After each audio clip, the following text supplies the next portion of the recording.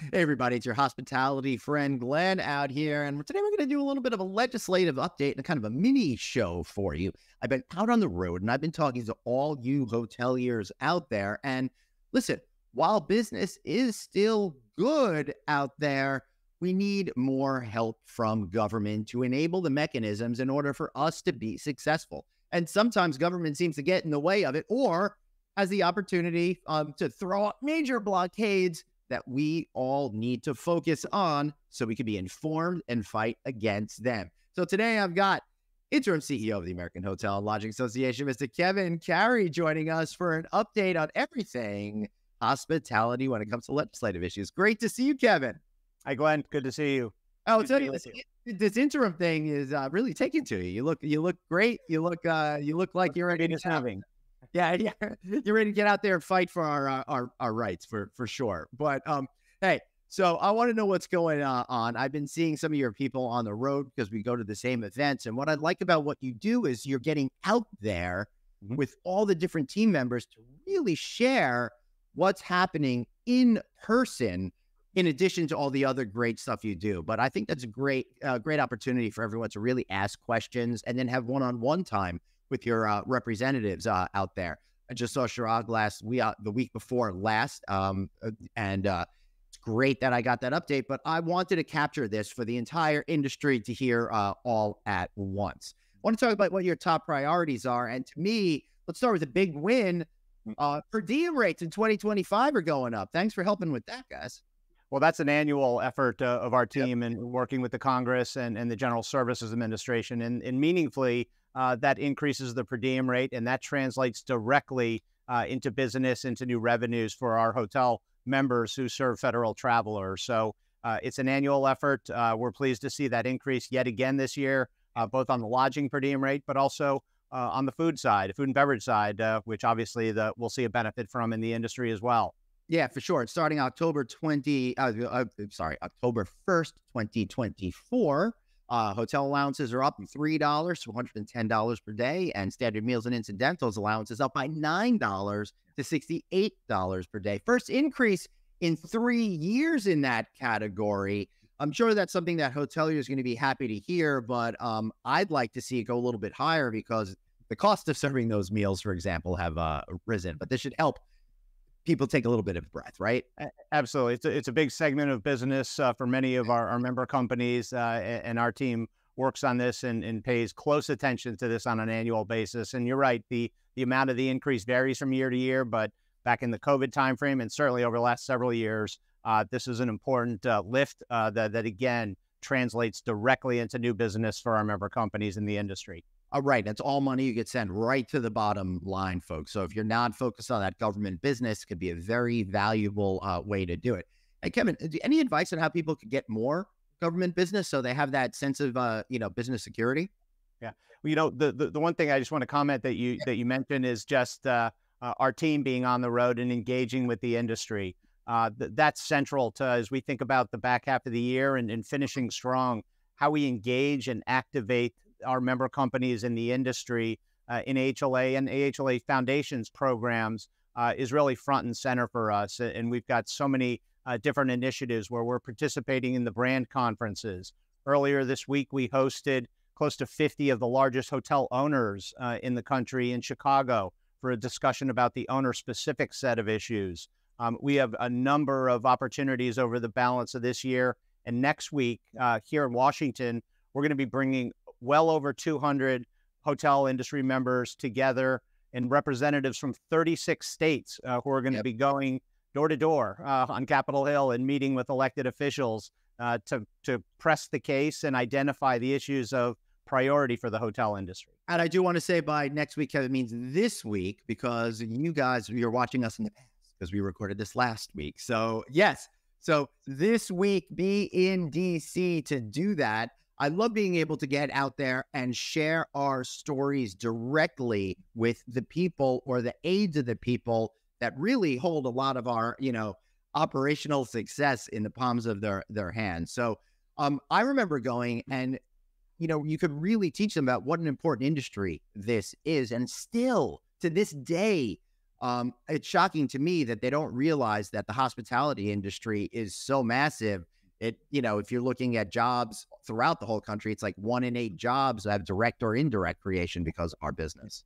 Yeah, we reinforce that message that you just gave in all the opportunities we have to speak to our membership and industry leaders. That principle of active engagement, telling the industry stories, meeting your elected officials at a local, a state, and at a federal level is essential, because you're absolutely right. The knowledge of the industry structure, the complexity around it, and the range of issues that can impede or advance the industry are things we need to be vocal on in continuously representing that message and delivering that message. Right. And for every win, such as focus on the GSA every year, you've gotta fight back against some of these potential losses that are gonna happen out there. And you guys have done a great job, first of all, beating back some ridiculous legislation in Los Angeles. And now New York City, the New York City Council has been proposing legislation that just seems absolutely fiscally irresponsible to me, where they're trying to impose onerous and unnecessary staffing requirements on hotels and mandate other rules to disrupt hotel operations. So I know there's some licensing structure in there and direct employer of all housekeeping and room attendants. What is going on more specifically? Well, you're not the only one shaking your head. As I just thought. That's crazy. It's like, even if like I never went to a hotel a day in my life, I would still understand that this is dumb. So I don't get it. Right. So in New York City, the hotel industry is an economic powerhouse. It directly employs 42,000 people. On an overall basis, close to 260,000 jobs are dependent upon the hotel industry as part of the tourism economy. $5 billion in economic contribution from a tax revenue standpoint, $74 billion overall. This is an industry that should be supported and cultivated by the city government. Right. Instead, we've got a city council that's rushing headlong to push itself into an industry that it doesn't understand, right, and really put at risk not only deliver grave consequences to the hotel industry, but workers, consumers, right, the tourism economy overall. And that's why we've been so vocal and active on this issue. All right, so here's something that's absolutely insane to me. So it would prohibit New York City hotels from subcontracting out key operations, as I mentioned, like housekeeping, room attendants, laundry, I guess, would be under there. How could a hotel in New York City, it's a select service property, for example, handle their own laundry if they don't already have a facility built for something like that? And so many hotels over the years remove the laundry facility, helping to create jobs with third-party companies that do that, and housekeeping and other things. It just doesn't make sense to me. Well, the proponents of the bill would tell you that this is all about safety. And that this is intended a problem that doesn't exist, intended to address a small number of bad actors. Right. So the issues you just touched on, prohibitions or restrictions around subcontractors, which obviously is a legitimate, flexible business model that the industry needs to employ. And by the way, so do many other industries, and several governments utilize subcontractors for their own services, to note that as well. So this bill goes so far beyond safety-related issues and is sweeping in its scope that really, if it advances, it's going to do grave damage to the economy, the industry. Consumers are going to see higher rates at the hotel property and a lack of choice. And importantly, on the subcontractor issue that you just referenced, Glenn, this is going to impact small businesses, and many of whom are minority and women-owned small businesses. I know one very specifically that does housekeeping for a lot of hotels.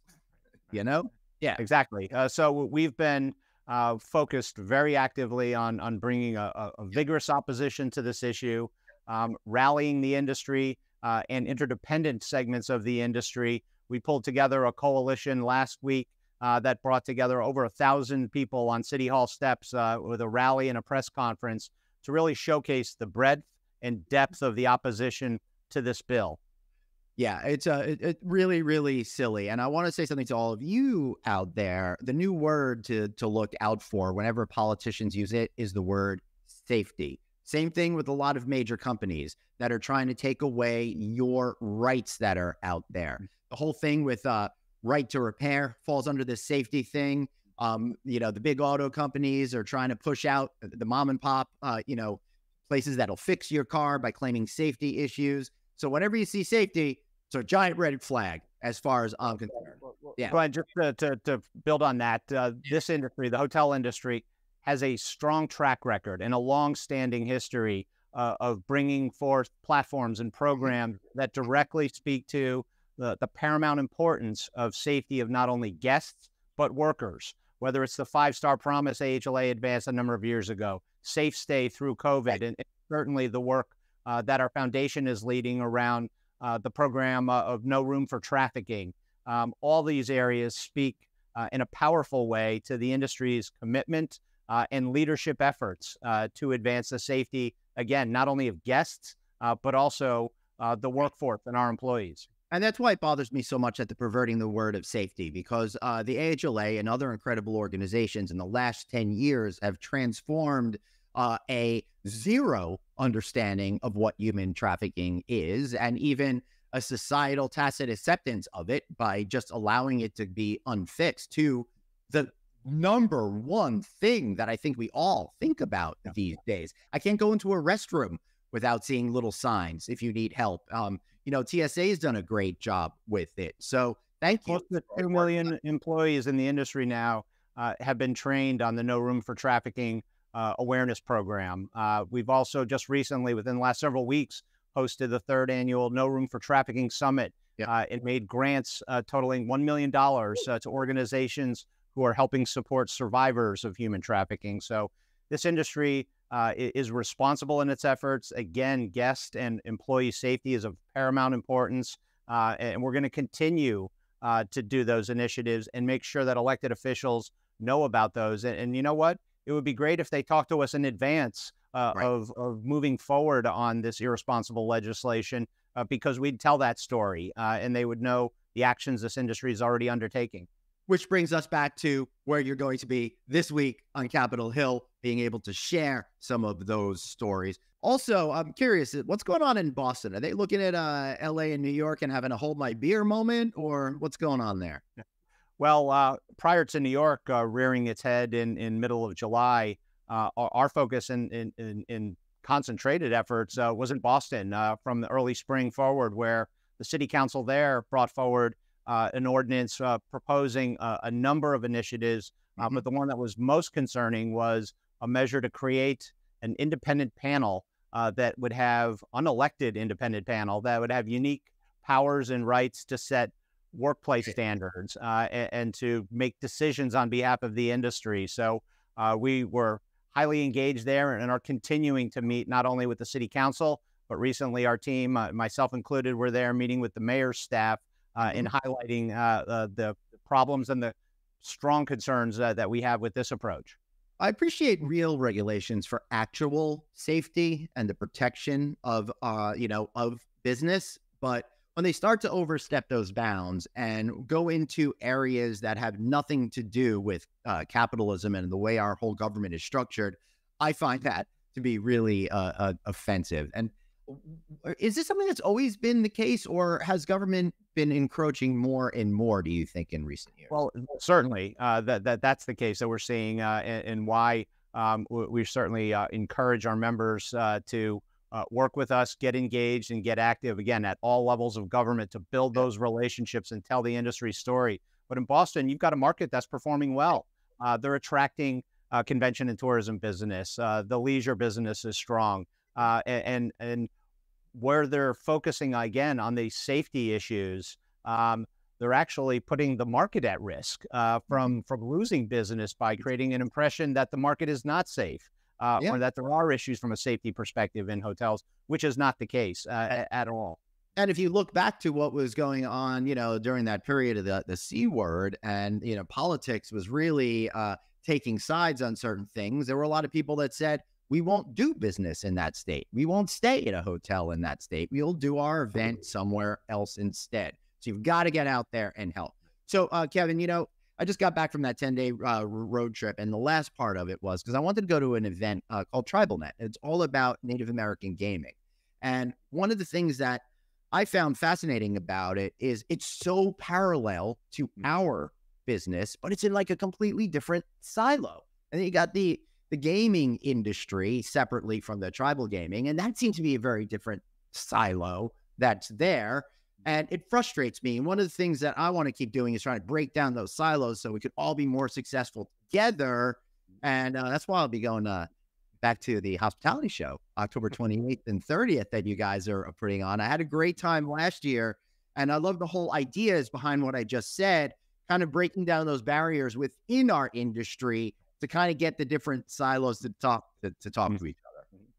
Well, thank you for your involvement as a valued member of our advisory board and giving us your counsel on the structure of the event. But, our structure at AHLA is to represent all segments of the industry.